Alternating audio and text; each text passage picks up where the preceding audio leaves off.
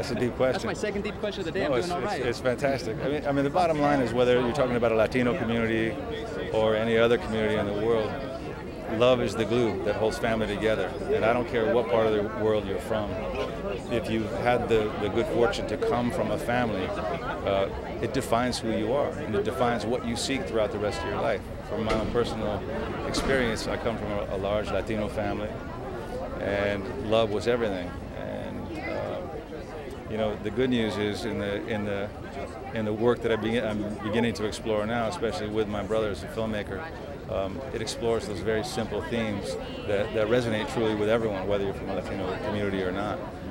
These universal themes of love and of wanting to belong to something greater than yourself. Working with your brother, what was that all like? It really was one of the most enjoyable professional experiences I think we've ever had, mainly because it was family style. We shot on location in our hometown in San Francisco. My brother's in my hometown. Mission District. Mission District. And then the movie also has a very mission, double entendre there.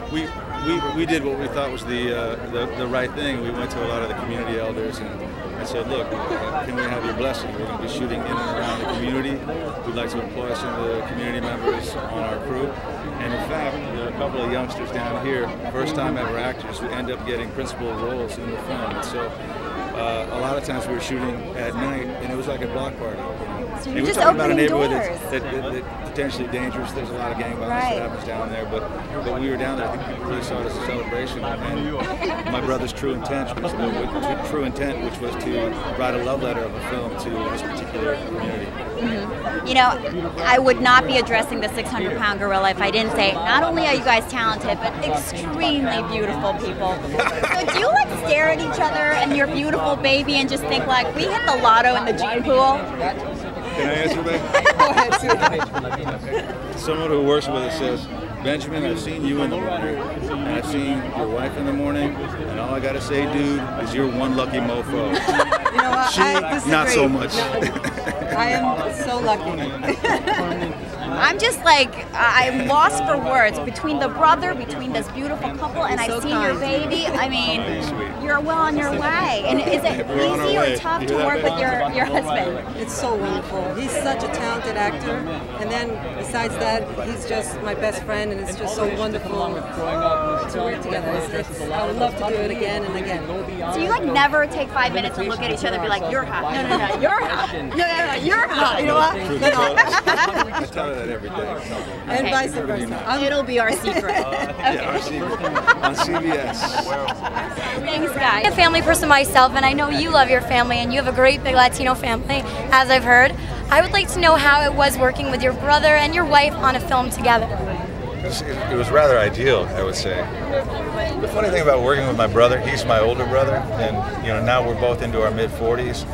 The funny thing is that dynamic that existed when we were little kids, it hasn't really changed at all. I mean, I've been acting for more than 20 years, and this is his second film.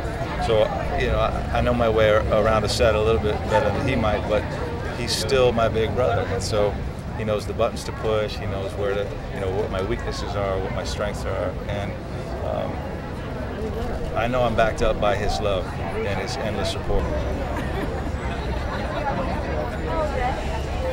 I don't know if like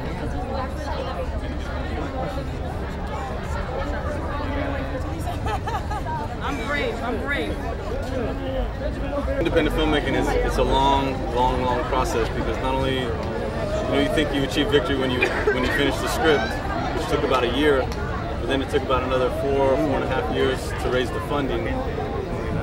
But that still doesn't guarantee you distribution. And then you try to, you go hit the festival circuit trying to get the film picked up so it can get out and make it to the world. So you really have to be committed and love the material and really, keep going from here, because that's what keeps you going. 23rd Street and enjoy New York International Latino Film Festival. You won't be disappointed.